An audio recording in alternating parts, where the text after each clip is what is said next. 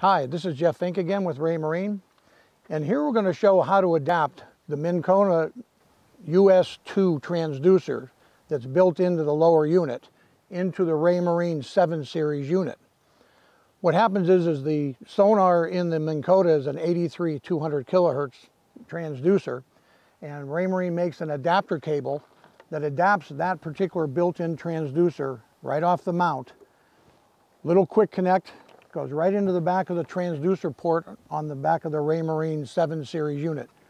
So any of the Raymarine MFDs that have the built-in HD sonar, which would be like an A67 or an A77, 97, 127, etc., can use the transducer built in, plugged right into the Raymarine MFD.